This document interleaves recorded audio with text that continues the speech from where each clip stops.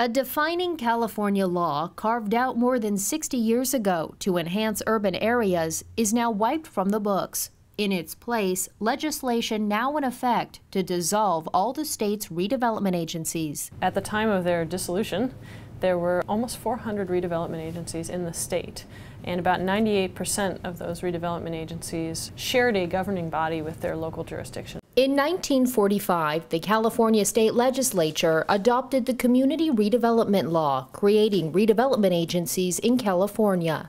On January 20, 2011, Governor Jerry Brown proposed to eliminate it to close a $25 billion deficit. On June 28, 2011, the legislature adopted two bills, Assembly Bill 26 and 27. Assembly Bill 26 had two essential components. One was a freeze component whereby the redevelopment agencies couldn't do any new contracts or activities. And the second was a dissolution component whereby the redevelopment agencies would actually be terminated. Assembly Bill 27 was the saving provision whereby the redevelopment agencies could continue to exist if they allocated certain portions of their funds to certain state agencies. On December 29, 2011, the California Supreme Court reached a decision in California Redevelopment Association versus Mato Santos. In the case, the plaintiffs challenged both AB 26 and AB 27, calling them unconstitutional. The court decided that AB 26 was constitutional, but AB 27 was not. AB 26 went into effect on February 1st, 2012.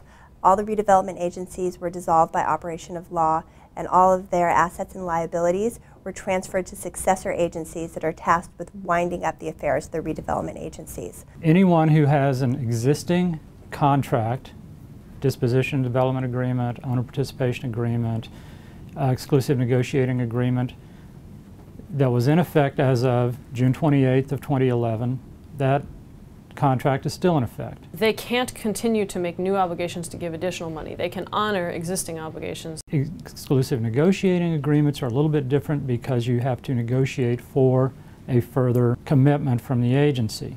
That was not possible to do during the period from June 28th until February 1st. For those clients, it's very important to start a dialogue immediately with the successor agency, whether that be the city or the county or a specially appointed successor agency, about what the disposition of that property is going to be. There is a lot of uncertainty left as to how individual jurisdictions, individual cities and counties are going to implement the legislation and what effect it will have on individual projects. So I think going forward over the next couple weeks or months, some of that uncertainty is going to be resolved by the legislature and also on the local level by the actions of cities and counties themselves. The implications to individual projects, urban development, and the environment are up in the air.